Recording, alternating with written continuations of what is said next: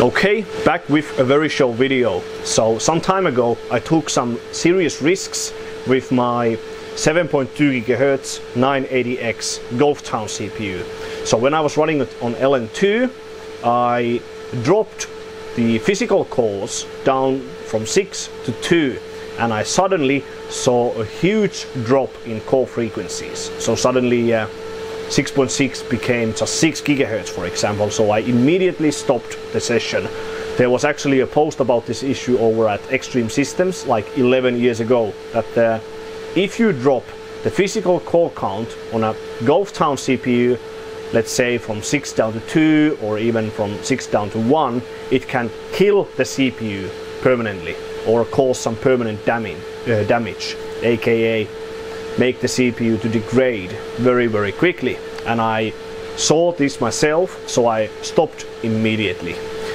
But now when I obtained this brand new Rampage III Formula motherboard, I was testing some CPUs. I wanted to try this particular CPU once again and see how it runs today after sitting on a table for a very long time, at least 1 year, I think well over a year. So to my surprise, it's actually doing quite well. So the speed it was able to do at the very beginning was 4.8 GHz in WPrime 32 with 1.4 volts set on the Rampage III Black Edition. And now I tried the same setup, so 1.4 set volts. I actually measured the voltage with a multimeter, and the voltage under load is 1.41 spot on, so 1.410, and it seems to be stable. So I actually have one successful WPrime 32 run over here. So 3.624 seconds. We can try it again very briefly.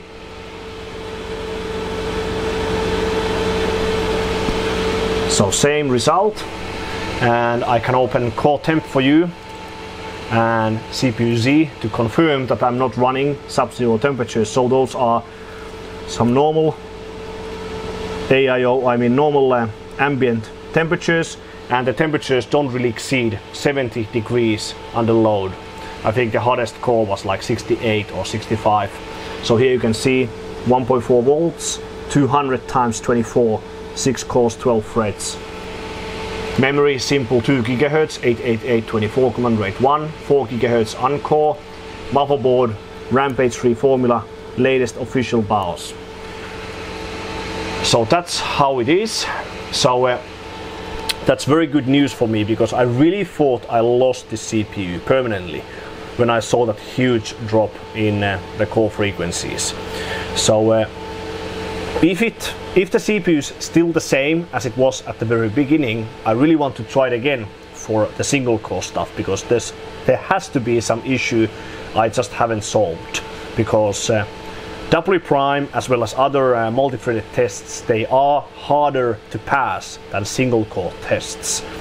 This CPU did 7.2 GHz validation, and the record scores in WPrime 32 and 1024M. At full pot temperatures, I'm sure the CPU can do WPrime 32 at least at 6.7, maybe close to 6.8. So if it can run, or if it could run single core tests like 1M, PyFast 32M at similar speeds, then it could maybe challenge the top scores in those tests. Of course, it's a very difficult job, but that's just my theory.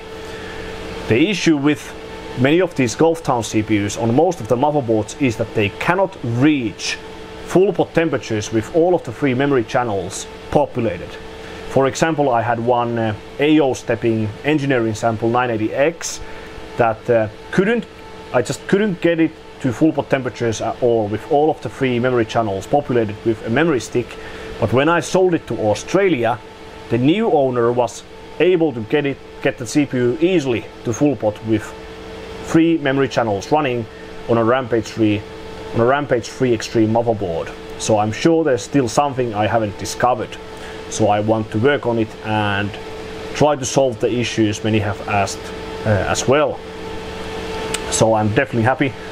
4.8 is a very nice frequency for a Gulftown CPU at 1.4 volts. So if you if you have 980X or 990X yourself, this is the speed the record capable CPU achieves on water cooling. So 4.8 at 1.4 volts.